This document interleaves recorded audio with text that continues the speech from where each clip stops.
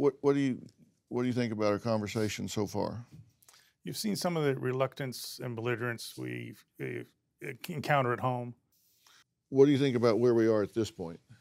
I don't think anything's changed. Mm-hmm. She wants to go home. Beyond that, she doesn't have a plan. Mm-hmm. She's not willing to meet us halfway or discuss possible solutions or changes in her behavior. And, you know, we want to make the situation better. I'm not sure that she does.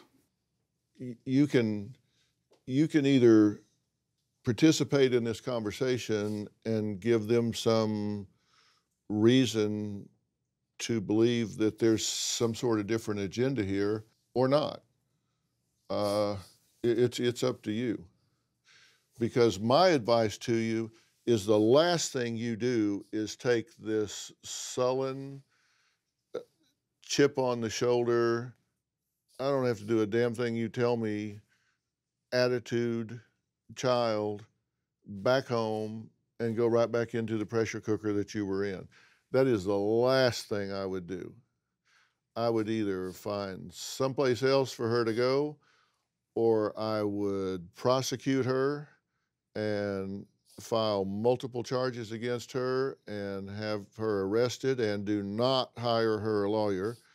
Let those chips fall where they will, and let her spend the next 4 years in jail until she reaches 18 or 19 years old. Whatever. She's either going to get involved and get in the game, or she's not. But I would refuse to be held hostage in my own home by a hostile child with this attitude.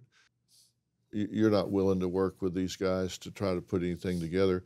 So you guys are not telling me like what you want to do. I've yet to hear you say you're sorry for anything or accept responsibility for your actions. I do, like what I did was wrong. I know that.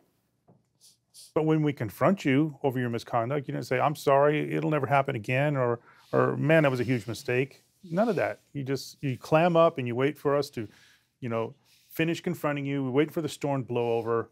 So, I mean, you're not accepting responsibility for your actions. You don't show any remorse for what you do. And your misbehavior is escalating. It's getting worse. We're scared, we're frustrated, we're frightened, we're angry. Nothing we can do or say seems to get through to you. We're at a loss. We don't know what to do next. But we still care about you. We still love you. We still want to help you become the wonderful person we know you can be. We want the best for you. You can tell everybody in the world you don't love me anymore. You can call me by my first name, as long as you do that from a happy, safe, healthy place. And now you don't have just yourself to consider. You've got your unborn child to consider. And that includes prenatal visits. That includes getting, first off, we need to find out if she's pregnant. Yes, that's tantamount. I mean, she needs to take a pregnancy test. She needs to take it today. And if she's not willing to take a pregnancy test to confirm that objectively, then all bets are off. Are you willing to take a pregnancy test now?